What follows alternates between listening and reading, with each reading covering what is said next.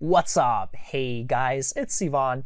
In this video, I want to show you how to add a reading progress bar to your Unbounce landing page. It's a cool little bar at the top that shows where you are relative to the page as you scroll.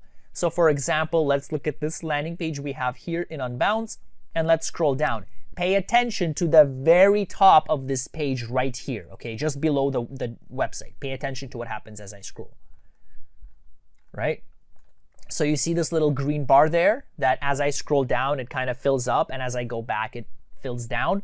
So it's kind of like this thing here on the right, where you can scroll. It's just an indicator where you are at the top as well. So let's do it really quickly. Let's set it up on our page. Just so you know, if you watched my previous video on the up arrow, these two are incompatible. So I tried them both at the same time, and the arrow worked, but this did not, okay? So if you can figure out a way to make them work, great. Otherwise, just know that they're incompatible. I wasn't able to get them to work together.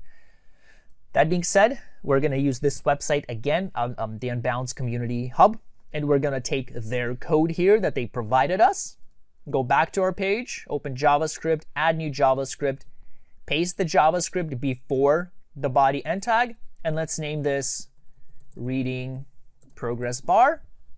And there are only two things we can edit. So we can change the color and we can change the height, okay?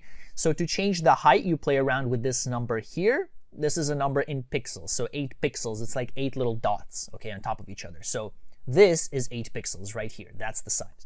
If you make it bigger, it's gonna be double this. If you make it smaller, it's gonna be smaller than this height, okay? So for example, to give you an illustration, if we make this 16, if we double it, let's see what it's gonna look like. Then to set a color, go to Google, type in HTML color codes, and just land on a website that looks something like this, okay? There's a bunch of them. So you can select your color, and it's going to give you this color code, which then you can plug in, okay? So right now this is green. Let's say we want it to be red. We're gonna, select our color, see how the numbers change here, the characters change. So we're gonna select this color that we want, for example, right? We're gonna select that, go back to our site, paste it here, click done, click save, and let's publish and take a look to see what it's gonna look like. And we'll be done. Okay, so let's open this page in a new tab, get rid of all our pop-ups and stuff that we have here from our previous videos, and let's scroll and see, and boom, okay? There it is. So it's 16, as you can see, it's double what we have here because it's 16, not 8, okay? And it's red because that's the color we set.